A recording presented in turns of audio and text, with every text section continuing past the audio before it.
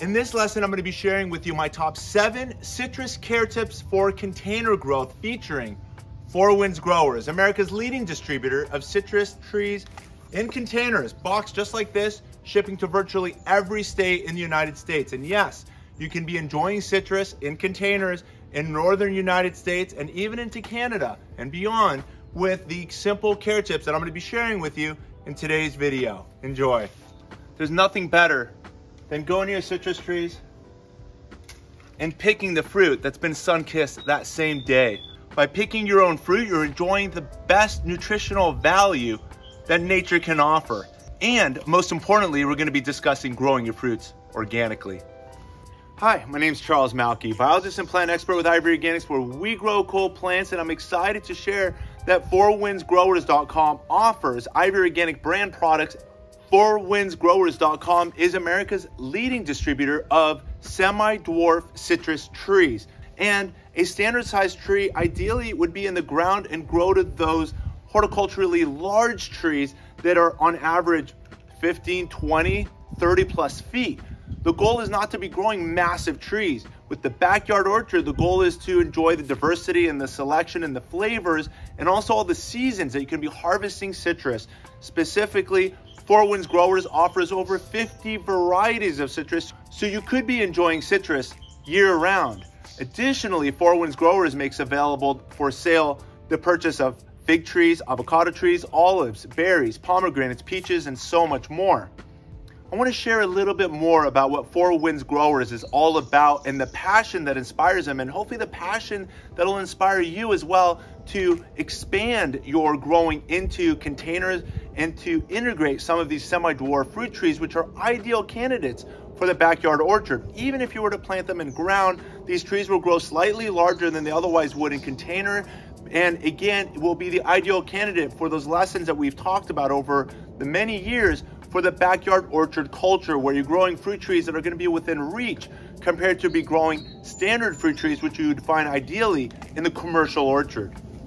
So a little more background about 4WindsGrower, which is a 4th generation young and still growing company, inspiring families and growers across America to integrate citrus into their home backyard. Specifically, it reads, family grown for growing families. In the late 1940s, Floyd Dillon's dream was to grow dwarf citrus trees which could still produce full-size fruit. Gardeners would love the small form, evergreen foliage, sweet fragrance, attractive flowers, and flavorful fruit. Researchers at UC Riverside told them about the dwarf rootstocks that were compatible with fruiting varieties. Floyd then used them, splicing twig grafts, a unique method for grafting citrus. His vision of growing dwarf citrus for gardeners becomes a reality. 4WindsGrowers is a family tradition now in its 4th generation as a family-owned and operated nursery. They are proud to offer you the highest quality dwarf citrus grown with experience and care. 4WindsGrowers also has a YouTube channel I encourage all of you guys to follow and continuously learn from as well. For your convenience, I'm putting the link to their YouTube video in the video description below. In addition to the comments, simply click on it. When you get there, don't forget to subscribe and hit the push bell notification so you get notification as soon as a new educational lesson is shared by them.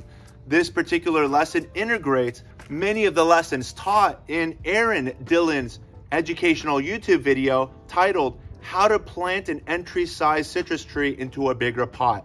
And the founder of 4WindsGrowers is Floyd Dillon Sr., and he introduced the concept of dwarf citrus trees and semi-dwarf citrus trees and the ability and the flexibility of incorporating them into the landscape, into containers, growing them as espalier, and just enjoying them in their smaller form, ideal again for that backyard orchard. I'm reading from their website. Today, dwarf citrus is a common sight in nurseries throughout the West and has grown successfully in containers throughout the world. The adaptability of dwarf citrus to container growing has made them increasingly popular outside of traditional citrus growing areas. They are most easily moved indoor for winter protection and outdoors in the warmer seasons. And you can learn more if you go to their Learn tab. You can click on brochures and guides for their PDF links. And one of them is inspired by Al Wilcoxon, titled Indoor Citrus Guide, and there's a 10-page PDF manual. You can click there and he will discuss citrus love soil that drains well, fertilizing citrus, acclimating them to the outdoors if you're bringing them indoors for the winter to protect them from the winter freeze, controlling pests, bringing indoors for winter, discusses fluorescent lights for indoor growth, and even has beautiful diagrams explaining citrus care in great depth, something that'll greatly benefit you. In that link I'm going to be sharing below in the video description, as well as the comments below for your convenience. So when you go to FourWindsGrowers.com and you pick your citrus trees or other fruit trees, you're going to have a choice of either an entry size, which is a smaller tree, or their premium size, which is a larger tree. And under the tree sizes, it's going to explain to you the size container you should be looking for. For their entry size trees, such as this one, which we're going to be unboxing shortly, they recommend about a 10 to 12 inch size container, whereas with their larger trees, they recommend anywhere from about 12 to 14 inches. The reason for not going with a much larger container is it's going to take a while for those roots to grow and fill in the container size, and you don't want those roots to be in that soil, especially around that root ball, to be sitting damp and moist and possibly contributing towards root rot. So the goal is to graduate the container size, and keep in mind that even if you've got a citrus living in a container right now, it's a good practice every 3 to 5 years to replant it back in the container, trimming the roots and trimming the plant. And the ideal time for that, just to let you know, is going to be late winter, just before early spring, and ideally you'll time it before the citrus plant goes into bloom, which also sometimes occurs during the winter months. But as you better get to know your citrus tree from year to year, you're going to become the master gardener, and you're going to best learn the care needs for that specific citrus or other container plants you've got growing in container. So now that we've selected the containers, what you need to make sure of is that you've got a container with good drainage. This particular container that I've selected has no drain holes. If you come in a little closer, you can see that there's no drain holes. And even if I turn it over, it tells you right here that you can punch, and I've got my screwdriver, you can punch a hole like so. But 2 holes is not sufficient drainage. You're gonna need a lot more drain holes. So what I've done is I've got this drill bit that we're gonna be adding to our power drill, and we're gonna add a few more holes.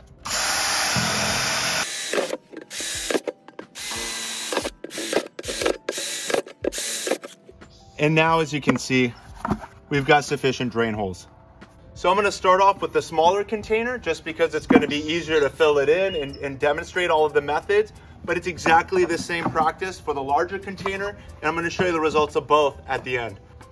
Another factor when selecting your container is if it's going to be in full sun, consider going with a lighter color. The darker containers are naturally going to absorb more heat, contribute towards evaporation of that soil, and possibly even contribute to burning those roots on the outer part of the container. Another product I love using are terracotta pots, for a second reason being that the terracotta absorbs a lot of moisture, helping to reduce the number of times you need to water that plant in a particular week, but we'll be getting to watering shortly. So before I fill the container up with the potting mixes around me, the first thing I'm going to do is block the holes at the bottom using what I've got over here is some P-rock, some more medium-sized stones. And remember how I mentioned I like terracotta? This here is going to help also, in addition to blocking these drain holes somewhat, allowing moisture to pass by keeping the potting soil from draining through. But this terracotta pot is also going to help towards absorbing water. So we're going to add some of the terracotta pot pieces, and then we're going to go with our more medium-sized stones, and then our smaller stones on top. And we're going to add about 1 inch, and this is going to help with drainage so that the soil again doesn't drain out of the container through those drain holes, which are larger than the potting mixes behind me. By putting these drain rocks at the bottom, it's going to help pull and draw the water out, and at the same time keep the potting soils that we're adding to the container in. In the YouTube lesson taught by Aaron Dillon of FourWindsGrowers, he said a good soil to consider when filling up your container is to use something like this. And this one here is a palm, cactus, and citrus mix. You're going to want something that cactus, which don't really need much water, And citrus is another one where the goal when we get to the watering is going to want to be to make sure that you water your plants, and when you do, you water them well, but then you allow the soil to dry between waterings but never bone dry. And you're also going to want to make sure, as it does here on the bag, that it says that the product is for pots. You're going to want to make sure that it's a product specifically designed for container life, as a lot of the other products that are designed for in-ground break down far too quickly, and it's going to result in your citrus trees that you're planting in a container to collapse. Basically, the roots that are going to be growing throughout the container, as that soil medium breaks down, if it's got a lot of organic matter, is going to collapse, and the roots are going to get damaged, and it's going to affect the overall health and life of the tree. So make sure that when you're planting your potted plants that you deal with the potting soil specifically. Look for something that's citrus and cactus. Many years ago, and it's also part of that lesson that was taught by Al Wilcoxon in Canton, Illinois, and I taught it many years ago here on the Ivory Organics YouTube channel, is making your own potting mix. If you happen to have these ingredients on your property, and I'll tell you the value of each of them when making your own potting soil, you can do a 1/3 of any one of these 3 products that I've got to the right of this cactus and citrus mix. You can take 1/3 of vermiculite, which when you take a look at it here, kind of look like pirate fool's gold. And you can take 1/3 part perlite, which here looks like puck snow. And then the third item, and keep in mind, these ingredients are all organic ingredients and they're mineral and they will not break down. But the third ingredient over here is sphagnum peat moss, also an OMRI listed organic product. And when you take a look at this, this here is made out of plant material. This will break down, but it will break down very slowly. And this is going to be 1/3 peat, 1/3 perlite, 1/3 vermiculite, and the mixture is going to create the potting soil mix.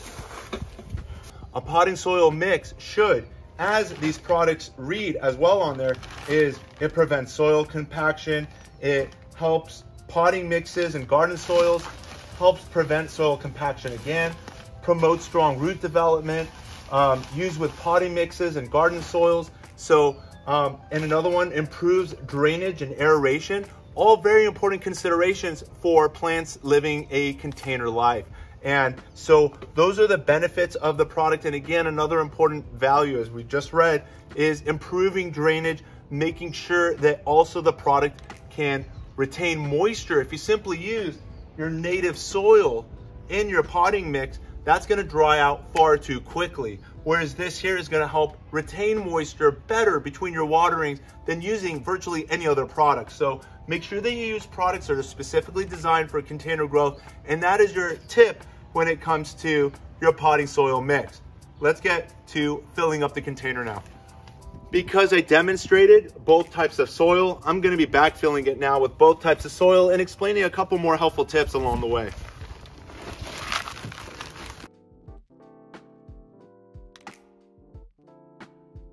So the goal is to add about another inch of the garden soil. And what I like doing also at the very bottom of the container, again, further contributing towards improving drainage, is adding a little bit more of the perlite. So we're going to be doing that as a bottom dressing. We're going to do it one more time as a top dressing too, for another purpose, which I'm going to explain in just a minute. So yeah, there you go, tons of perlite.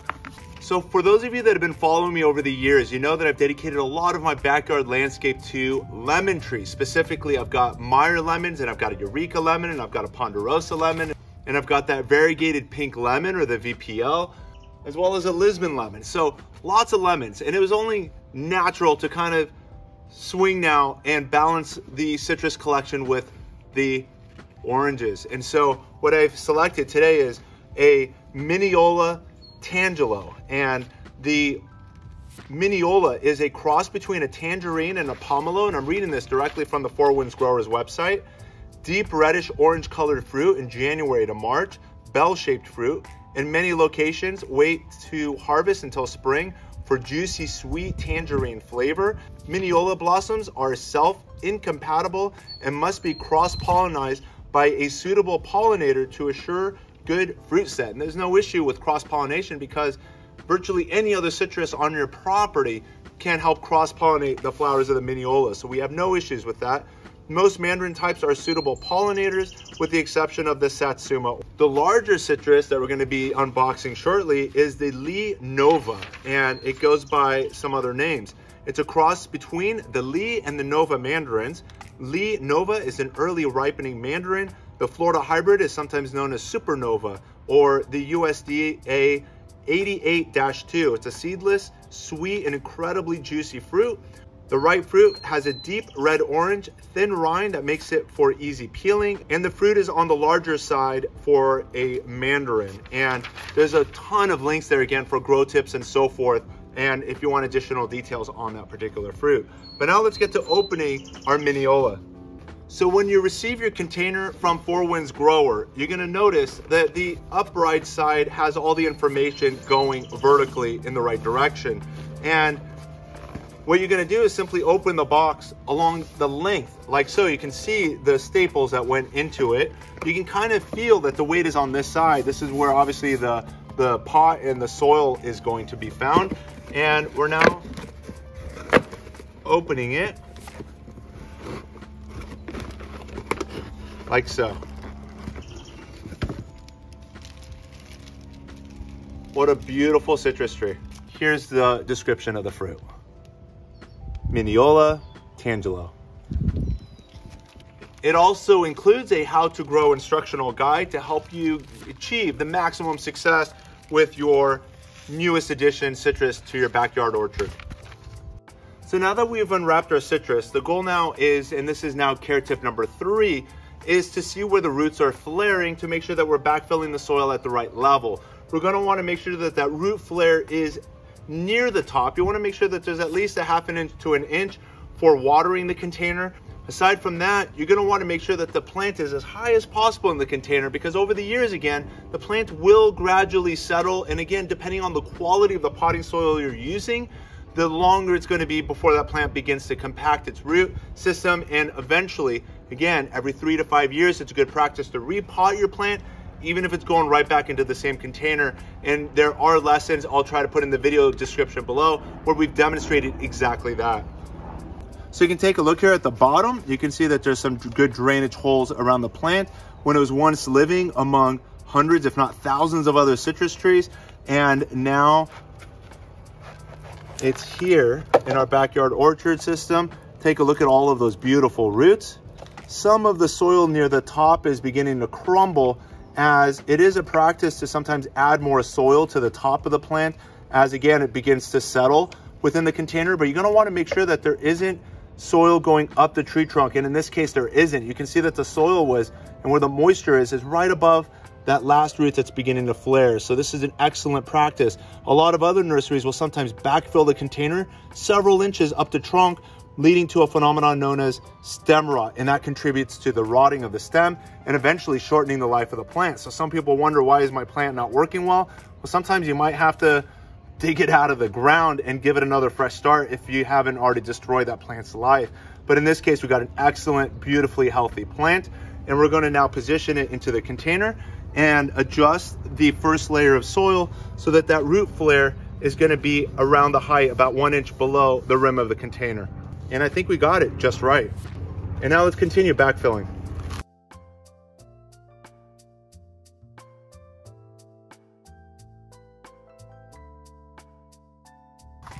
So now we're adding some gentle pressure along the way with our fingertips, making sure that the soil and that potting mix is in contact with the roots of the Mineola.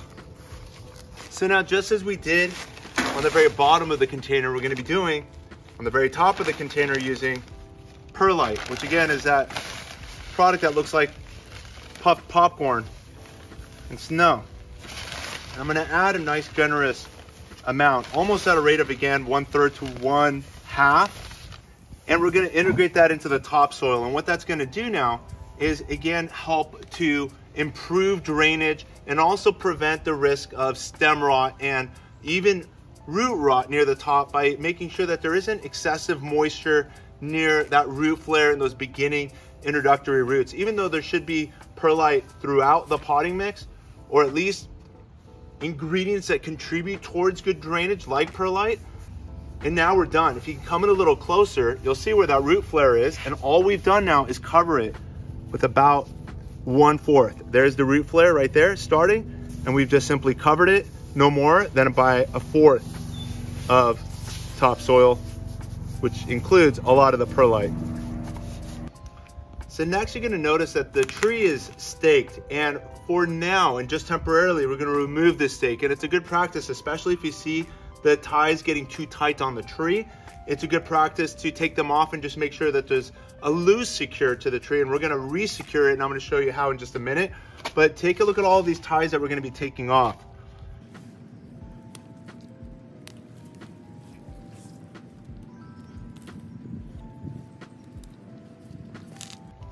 And we're even gonna take off the tag for now. You're gonna see why in just a minute. And the stake's coming off just for now. We're gonna restore it shortly. Tip number 4, fertilizer. A lot of products on the market always talk about NPK, which stands for N, nitrogen, which offers the plant nice green leaves and contributes towards growth. P for phosphorus, which contributes to flowering and fruit, which we want. And K, which is potassium, helps contribute towards root strengthening, development, disease resistance. But that's 3 macronutrients, but plants require 6 macronutrients, and that led to the development of the Ivory Organic all-purpose fertilizers, which offer your plants all of the 6 macronutrients that plants need, which include magnesium, which is the heart of the chlorophyll molecule, sulfur, which also contributes to the plant's greening, and calcium. Calcium can be found in the cell walls of all the plants. As the plant continues to grow, it needs more and more calcium, as it's the building block of every single plant cell. So NPK, MG, S, CA, 6 macronutrients, and the Ivory Organic products have it all. The Ivory Organic Super Blend also includes azomite as of early 2021, and azomite offers the plants a lot of the micronutrients, those elements that they require in less abundance. And by giving the plants all the macro and micronutrients, the plant's gonna have everything it needs to succeed. And so what we're gonna do here today is we're gonna add just a tablespoon of the Ivory Organics All-Purpose Super Blend Fertilizer, which is now also OMRI certified for organic gardening. And we're just gonna add a tablespoon near the topsoil, like so. What we're also gonna do is I wanna add some beneficial life from the garden, which is gonna help contribute and jumpstart all of in the organic garden. It's important to have good organic soil that is rich in organic matter. That organic matter includes earthworms, beneficial bacteria, and mycorrhiza. That's gonna help break down the organic products into the elements and help fuel and feed the plant. And so to jumpstart the beneficial life in this potting soil environment, and with that organic fertilizer that we've introduced, we need some organic life. And even though that potting soil probably has some, and even the fertilizer has some, let's go and give it some more. Follow me.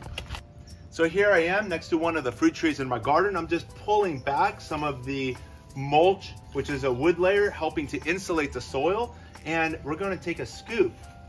So as you can take a look here, you know, we've got some worms, but it's not just the worms that we're going after. It's the beneficial bacteria, mycorrhiza, that's all part of that network that's especially near that topsoil. We're gonna introduce this into the container, follow me.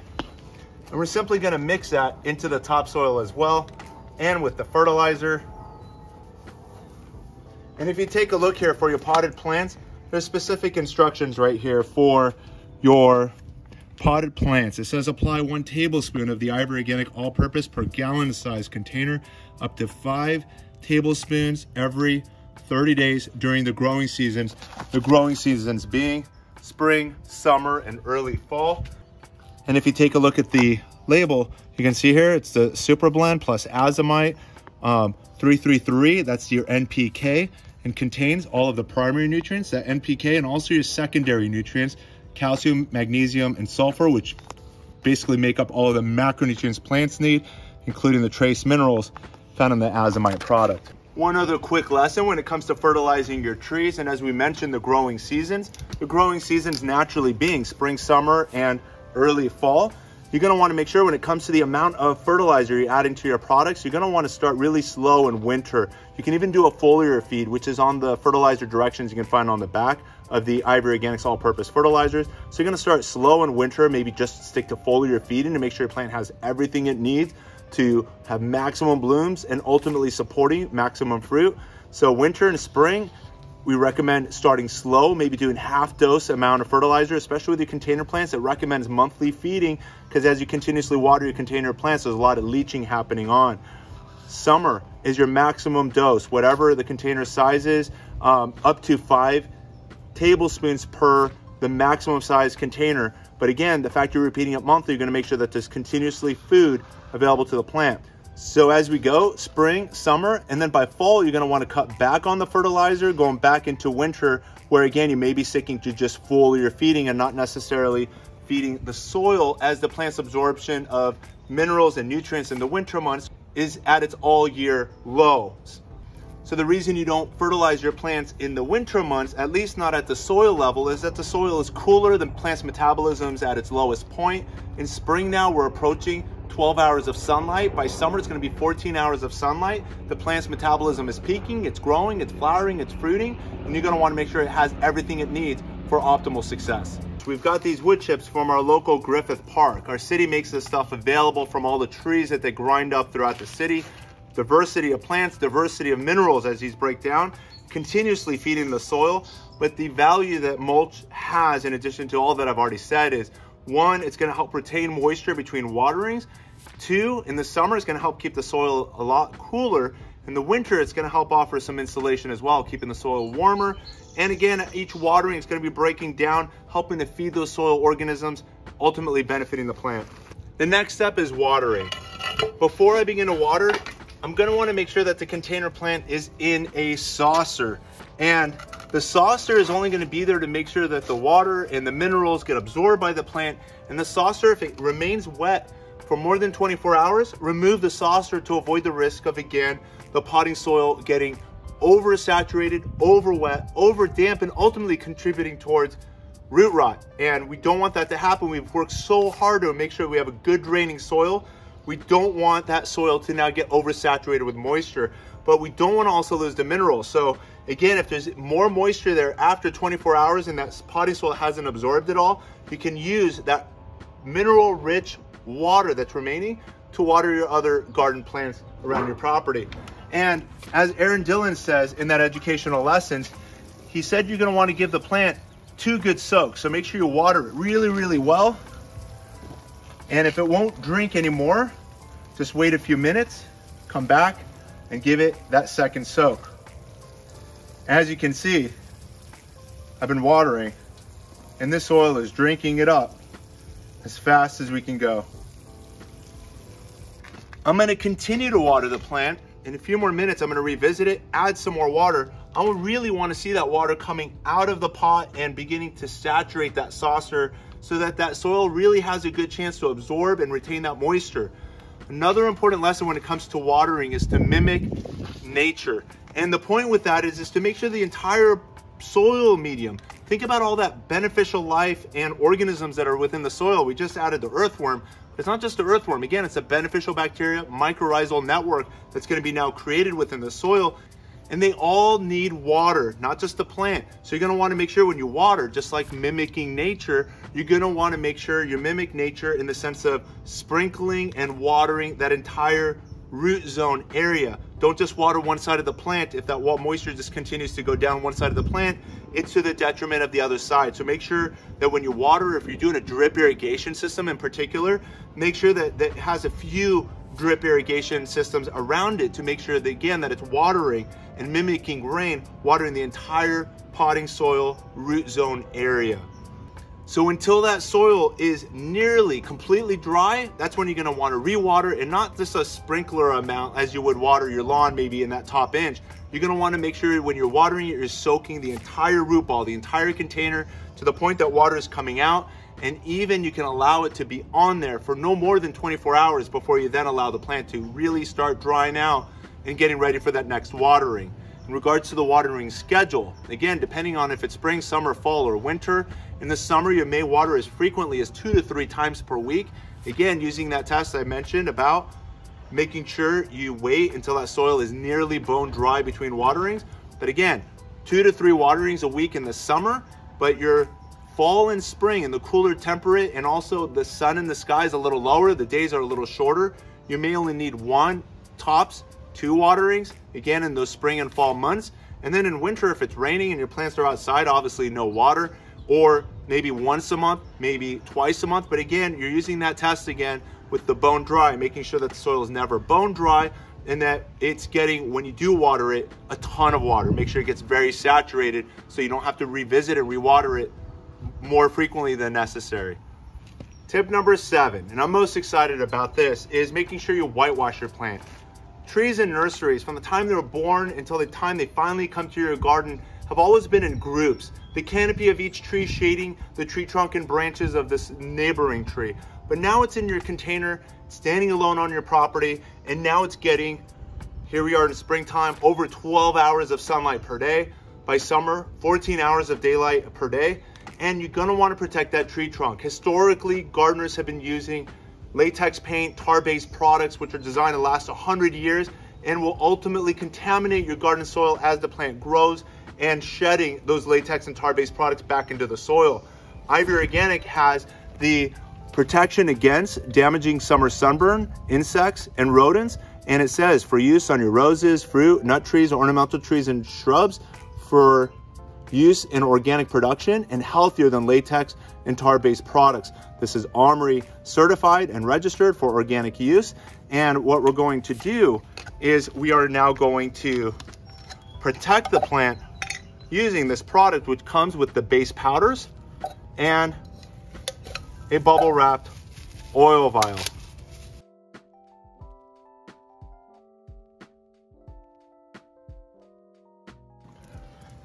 And now we have a product, we can now protect the plant from damaging summer sunburn in an all organic way. And this one here again is color white, also available in colors brown and green. And now we're most excited that 4WindsGrowers makes available a lot of the Ivy Organics products and is the first one in the United States to make available for retail color Greige, which we believe is the closest color for matching your citrus tree trunk. So let me just show you what that looks like. Now that we've got color white on the plant, let's go and change that to the color Greige, which is a gray beige color, which beautifully matches your citrus tree trunks.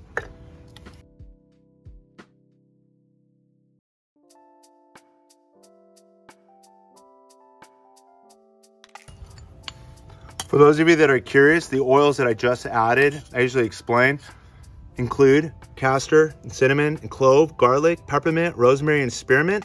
And then the inert ingredients you can see are lime oxide, limestone, mica, which is like a clay, some milk proteins that help bond the product almost as long lasting as paint, silica, and diatomaceous earth, which is another insect repellent. Those oils are insect and rodent repellent active ingredient oils. We're now stirring up the color Greige. Super excited to show and share this off to you.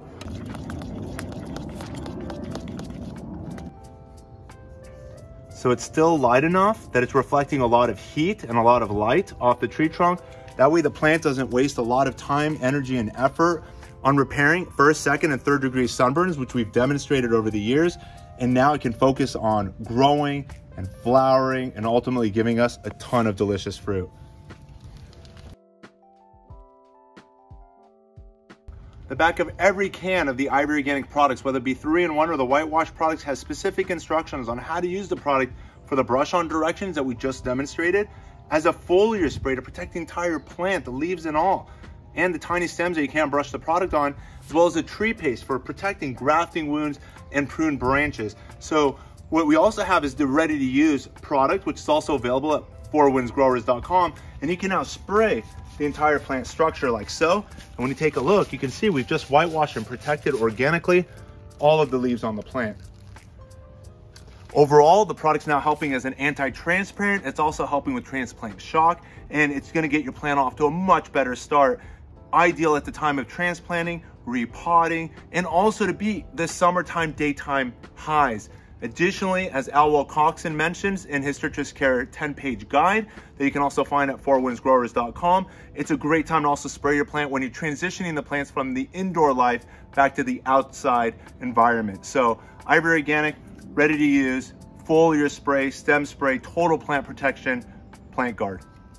So I told you we're gonna revisit putting the stake back in position. We're now gonna restake the tree. to make sure that it maintains its upright position as the tree trunk and branches get stronger. We're now going in with our tie, and we only need a single tie now.